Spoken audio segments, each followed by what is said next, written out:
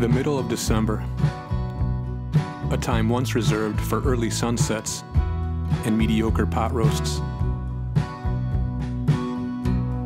But the fog has lifted, and now we find ourselves running the span of our American heartland at season's end, into a land of extremes, where ancient rivers still breathe, and the shadow of the late sun splinters onto the weathered truss of an old bridge. This is where we search for white river browns. Stick around for a phenomenal float as Ketch Outdoors nets another keeper from Cotter, Arkansas, home of the world record German brown trout and the sacred stomping grounds of pro guide Cody Milton. At the end of the most trying year, it was nothing but new beginnings. We're going down south, so they might not be selling beer late at night, so we got to stop before whatever's considered late. So we'll do. Correct? Oh yeah. Coming forward. Okay. Hold on, let me get my hand out. Go ahead.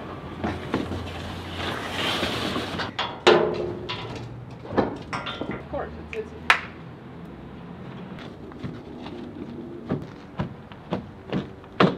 Some things just don't wash away.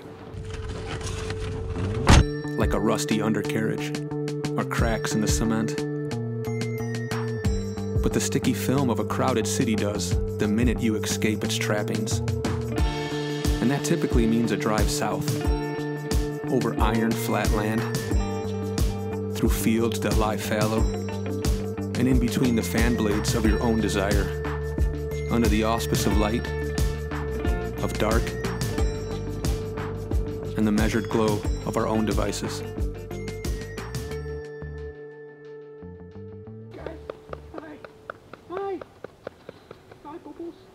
I tell myself when I tuck my jeans in there, I tell myself, Dusty, everything's gonna be all right.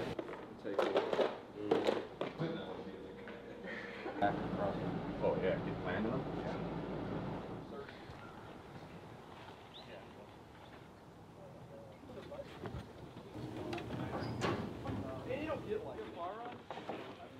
I don't know. I'm hoping you'll teach me some egg stuff because I can't keep them on. Duke will have to let you know how Really? to do it. I'm not. Oh, he's got a fairy wand. Oh, dude, it's perfect right now. It's perfect Hey, Duke. right now. Hey, Duke, we can launch that current not moving. We'll launch here and go up. Yeah. At least for the first one. You'll need. You have put waders on if you have them. I mean, So we're kind of in a land of extremes here. It's gonna be heating up to about 72 degrees today, but right now it's 28 degrees and we have ice on the windshield. But we're super excited because it's that launch excitement. We made a long road trip. We're here in Arkansas. We're on the White River. We are about to cast for hopefully big brown trout, and the whole crew is just sort of anxious here. So we'll check in with you in a little bit and we'll see what we got for you.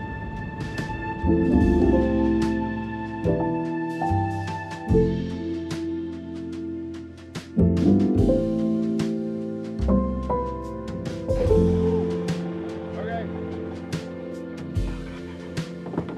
You got like 5 feet at least. Yeah, you got. All right, I got this side.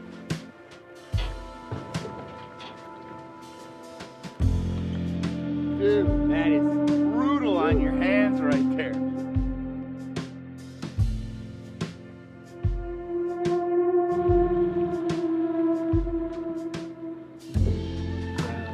well, it sucks that y'all didn't get to see the high spots of the river before it came up. Try to get his boat. Everybody float to the ramp here. I got it. First cast. Cody, what kind of pro are you? What? Did you snag it? No, I missed it. Ah, jeez. We Can't even get a hook in a boat.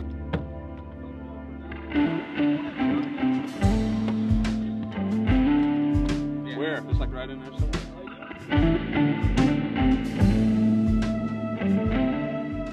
On some trips, it isn't until 2 or 3 days into it that you settle in and start to realize the magnitude of your environment.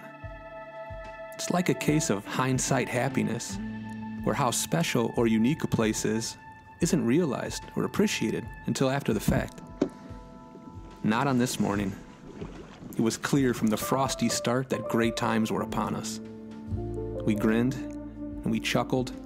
The child was easy to see in all of us, pressed up against the adult in our faces. As each twist of the current and subsequent spin of the kayak showcased something I had never seen before, I asked myself if a more proper panorama existed. If so, I knew nothing of it. I could have contemplated. I wasn't, you know, I was...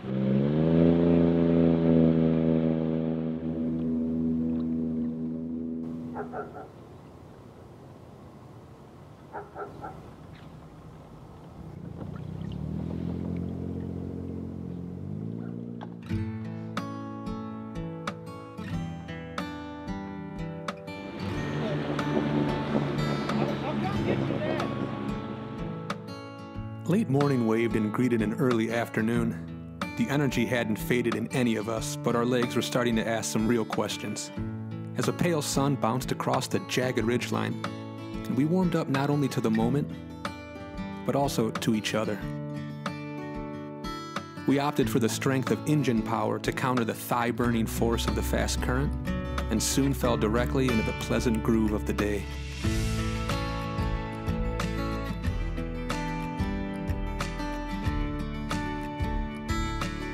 Vasily put the bird in the sky while we all broke into different groups, each one setting controls for upriver. The entire stretch of water was ours, and the only audience was cloudless sky and leafless trees.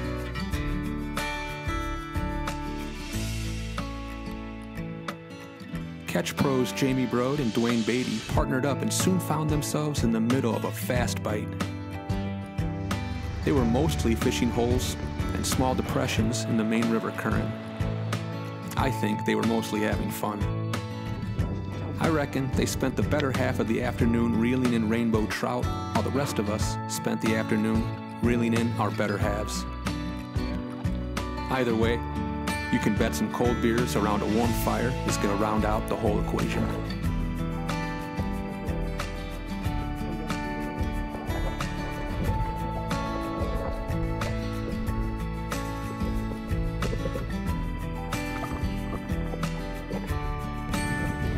There we go. Oh, that's a good one. Get the net.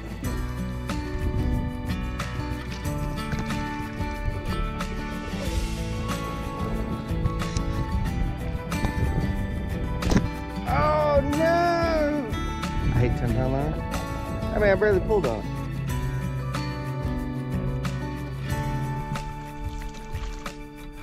That's brown. I literally thought That's I an was eater, turned huh? and like bowed to it a little bit and it fucking boiled. Just caught another one. I mean, we just like, it was like we lost some. I mean, it was over 30 inches. I mean, it was 32, 33. Like right now, the river's starting to fall back this way. You see that, Dusty? Like this whole bar, it's actually the current off that bar is coming towards us. Oh yeah? Yeah. So you can throw at it and just reel it towards Right. you. Yeah.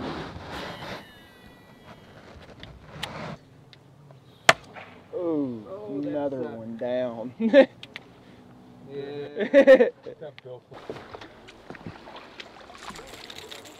It's a little butter brown. It's a baby mama. Is it? Yeah. All right, last cast.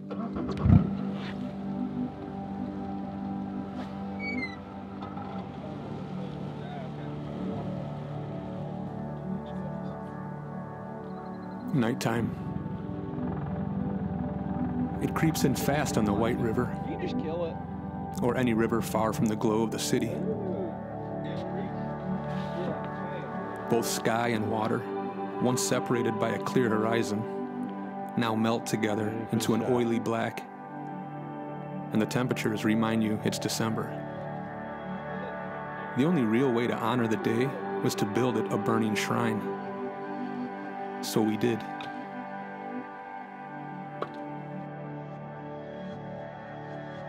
We talked, and we laughed, and then the stars came out.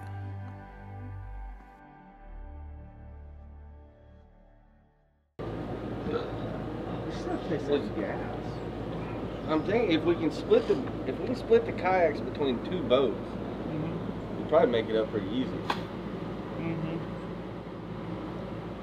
I just don't know. I don't know. I just want y'all to realize how close that ramp is. Like, it's like 3 minutes up the road, probably. Yeah. Like, I seriously, even just to start the day, I still think it would be easier if you launched upstream and just fished down, because it's not far at all.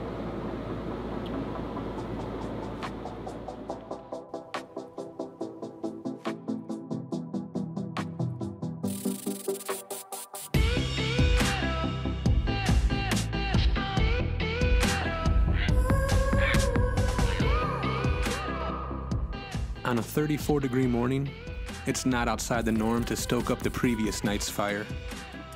Beneath coordinated layers of thin cotton and Gore-Tex, we sip caffeine and forget about time. All we know is when the sun is just above those treetops, we're late. It's time to grab your jacket, your briefcase, and go.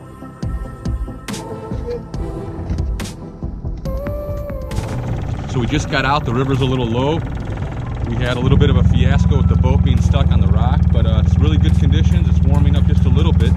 They're calling for rain, but that's not going to stop us. In fact, Cody lets us know that the trout fishing is really good in the rain. So it's a new day, it's a new dawn, and we're looking for big browns. Let's go.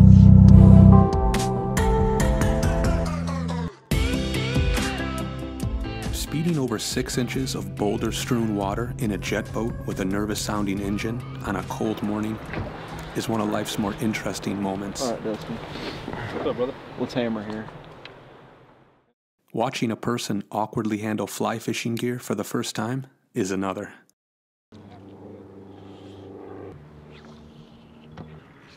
Oh, that was actually a good take. You see that, Dusty? Like, I've got like my lead lines way downriver right now, so I'll just flip it like that, get the slack back out. Well, you know, make the cast a little longer. Despite Cody's guidance and clear demonstration, I wasn't able to cast really far, and I didn't land a fish.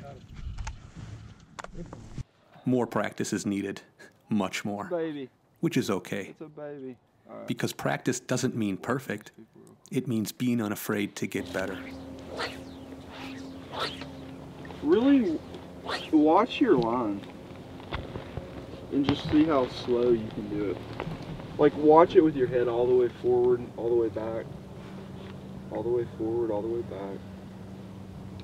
Be peaceful with the ride, Dusty. You ski? Fly fishing's a lot like skiing. People look like they're out of control, but they're being so finesse. Totally. It's true. Oh no, it's just like anything. Yeah, yeah, now it is. A little more ill-equipped for this than I thought I was.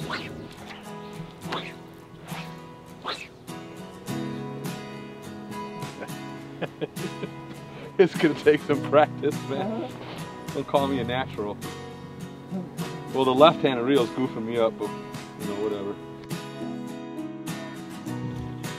Like your main line doesn't get way downstream and start dragging your egg up. Because as soon as your main line starts going downstream, you're raising your fly off the indicator. You know what I mean? Who is in the middle of your experiences? I mean, at the very center. Because I doubt it's anyone but you. That's just how we're hardwired. It may sound selfish and repulsive, but the truth is, we can only peck and nibble at how it might be to experience life from the perspective of others. That we are islands is only because of the space between, and what you can't see underneath. If you float far enough, for long enough, you'll eventually land on other truths. That we are connected, and that we're able to understand ourselves best in the light of one another.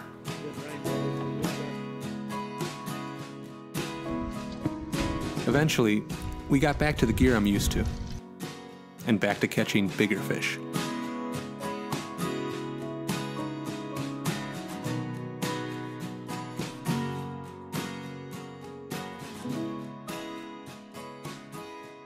I don't want to squeeze this guy too much, but you could just see how beautiful these guys are.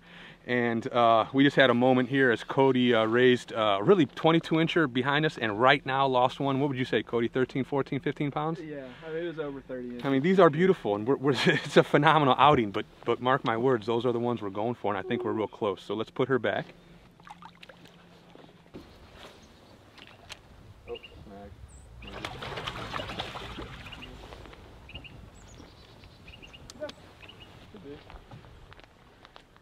Nice little guy, beautiful fish, but he's a junior. We've lost some good ones. Come on, be a good one. Be a big one. It's not. He's got the hot hand on me. I went cold as I've gotten angry. Huh? Well, I got that black. I switched to the black jerk. Did you? Did you? Picked him on top of him. Good call. Box? Good call. In the box. Put him in a box, V. So we are on one of the most prime stretches in the entire world for German brown trout. According to our guide here, conditions couldn't be more perfect. We have overcast skies, we have rising water that's fast, and we have rain that's breaking up the surface, and this jerk bite is starting to pop. We're getting some really good fish, and it looks like we're coming up on a stretch that's just renowned for big ones. Another double. I think I have a good one. Go, Cody. Dude, they get up current. It's like Man, impossible. that's a nice one. Ooh, we got two. We got two. Ooh, what's up with our double? We're on.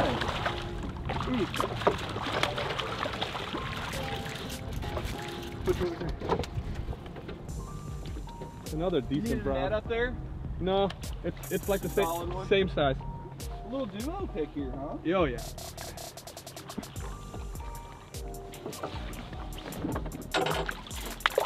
My drag came out. Whoa. That's decent.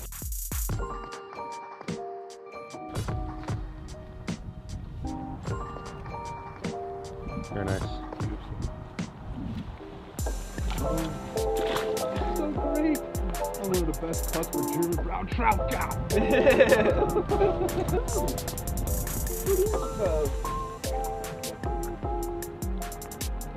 And they're up a lot more shallow than they normally are. In the box. In the box. And that's the thing too. Big fish, I mean, yeah, like you want to think they set up all behind eddies and it's all perfect. And a lot of fish do, like we've caught a lot, you know, perfectly, like on these little rock seams and stuff. But dude, a lot of those bigger fish are like open water predators. Like a lot more like a pelagic fish. Because they can be. I mean, they're not worried about anything like these 20-inch brown trout are. Do you net or anything? We're okay. We can net it for the aesthetics. Right when I was doubting, never doubt. Tiger Woods always says, you know, most people give up when they're very closest. It's true. Because like you're spent when you give up, but usually it's about what it takes. We'll give up when they're the perfect. Yeah. I've been guilty of that in my life. Absolutely. Got him.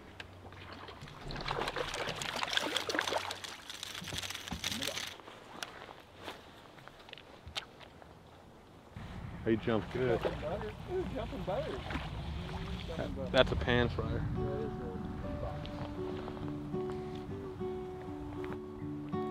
This is where you get the hooks in the hand.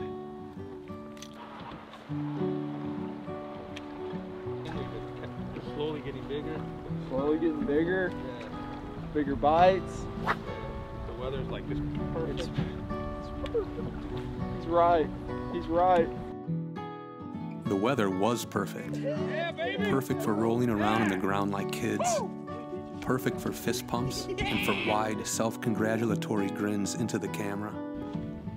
Perfect for admiring the beauty of these bespeckled trout, and perfect for letting them go and watching them swim back to their Good cold, job, man. rocky homes. Might help that heartbreak a little bit from earlier. No.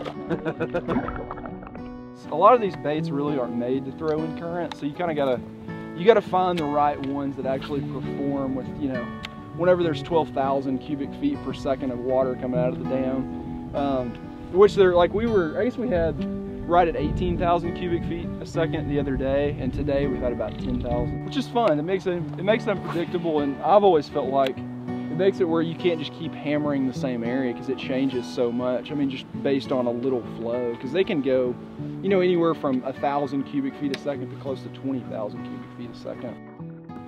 They're tournament fishing, like it's a whole new mindset. You know, it's just a different mindset. It's like you can go fishing fishing and catching fish, but dude, when you're around tournament anglers, like it's a different vibe. You know, am I right, Dusty? It's like, yeah, I mean, it's totally different. Like you learn more, like. Yeah, I mean, you learn more about handling pressure. It's like seeing how different guys are reacting, knowing where they're sitting after day one. Things like that, dude. You learn from stuff like that, especially as a kid. And it's like, especially just fishing with guys like, you know, Greg Bohannon and good anglers that I've been paired with. Like, that goes a long ways, but dude, being around them is just as important. If you're not learning from an experience, or if you don't have an open mind on these things, I mean, you're shooting yourself. I mean, there's no such thing as knowing it all. There's no such thing as perfection. There's always room to grow. This is a trip of firsts for me. Many firsts. First fly rod experience. First White River experience. First jet boat experience. Fishing jerkbaits for brown trout, German brown trout. First experience there. So I mean, it's just a sponge. I'm with the guy that really knows what he's doing. So it would be really dumb of me to not take advantage of that opportunity, because right off the bat, this is something that I'd come back and do on my own, or come back and hire him in a heartbeat. So. It's you know, I mean, and sometimes you could learn what not to do as well. You know. Oh my God, that's a nice one. Yeah. Oh, you got that, Pete? Yeah. You got the on the right. That's very nice. Oh yeah, the whole thing's sideways.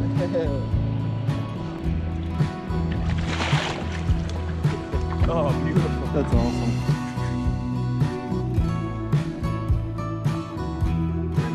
What a gorgeous fish. Let's get her back in the water. They're just getting bigger, man. And there we stood, under gray cloud, driving rain, and hungry eagles, netting brown trout on a white river, while the concrete slabs and latticed framework of the bridge towered above, like an old monolith, rusty, proud, and covered in bird shit, standing in a cold December sun, a monument dedicated to connecting the phase of your first life to that of your second.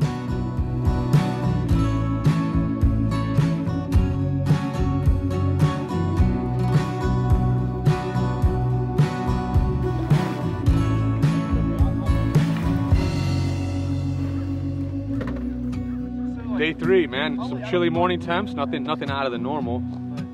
Our water flow is remaining in a consistent zone, and Cody over here says it should be good fishing. We're looking at a little snow flurries a little bit later in the day, but it's still going to be overcast, and that's good for the bite.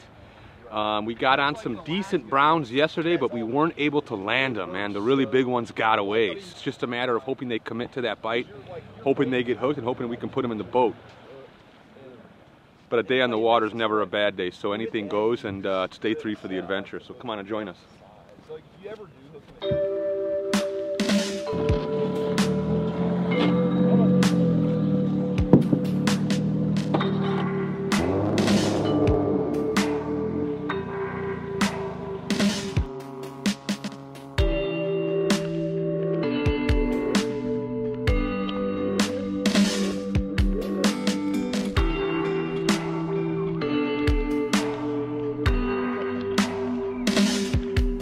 And it does work like that.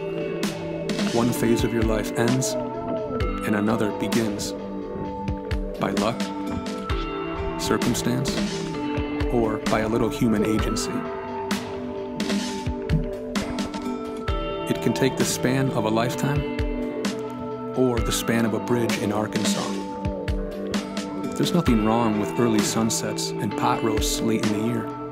But in this phase, I'll save my own daylight and choose to spend any extra hours alive in the piercing sleet with icy hands, eyes wide open, impassioned by the rush of a trillion neurons firing off inside. each one responding to the wide array of sensory input from the outside world.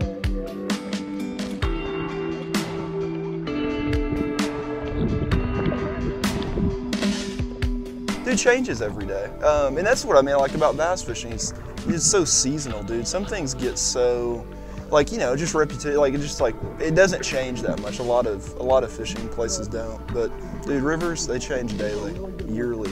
I mean, it's amazing.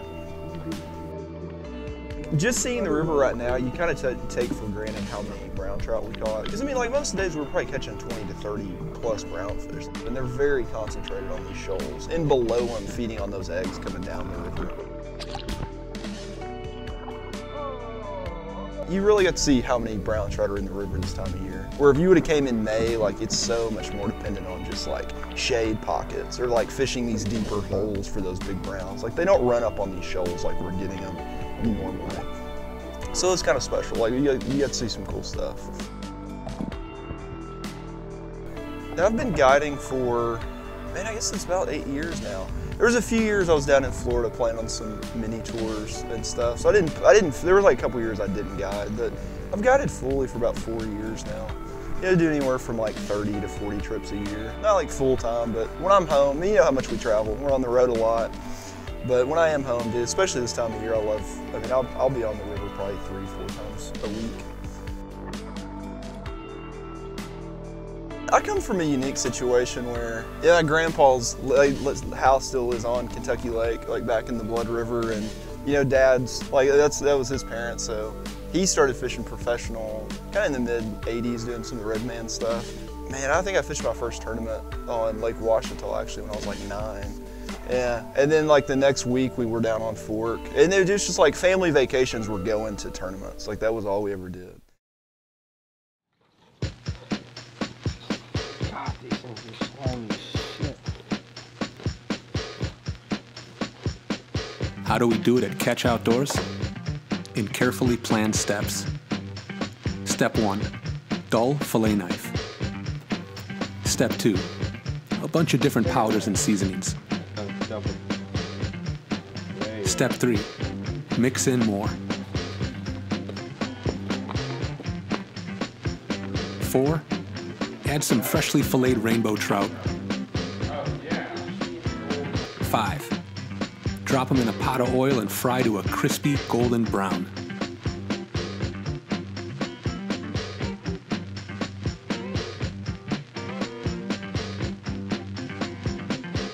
Last, well, just crack a cold beer and enjoy.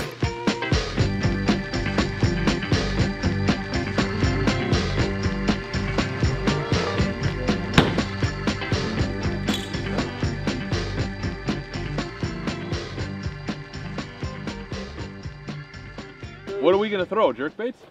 Jerk baits, or if somebody could cough up some topwater somewhere, maybe we could find some.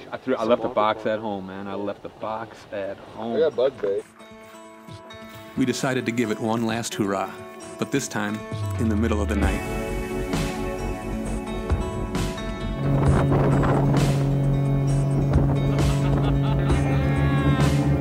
What have we gotten ourselves into, man?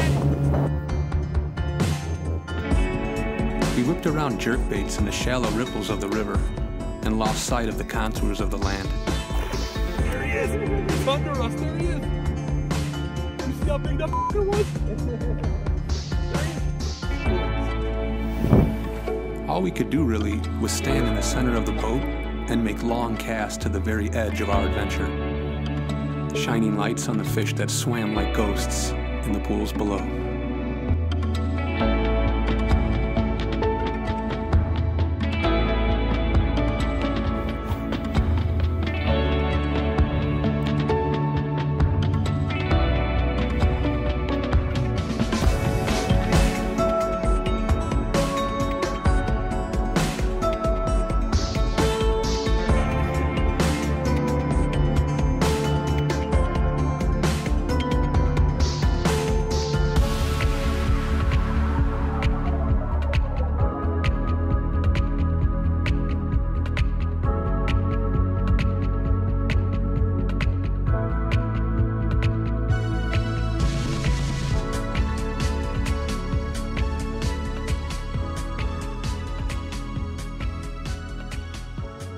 there's a boat and like 6 kayaks sitting here. That's what I was saying. Yeah. If only there was a way to get out there If only farther. there's a way to get to those fish right there.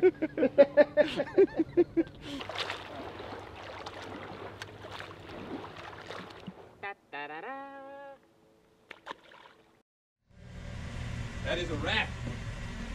Head back to Chicago to Ketch headquarters.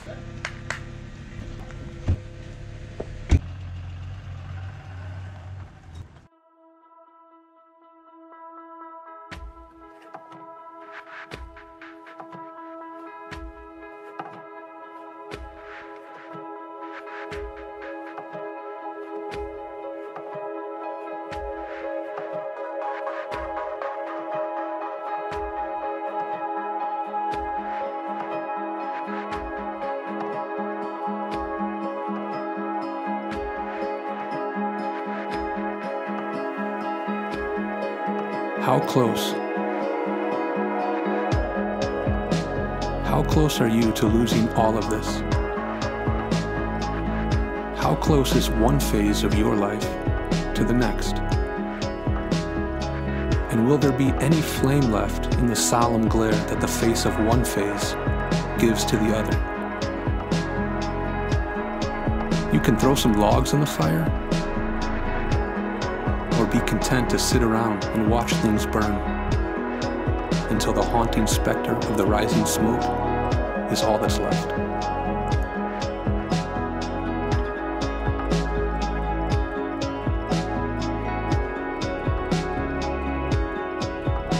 Do you want to live in greatness?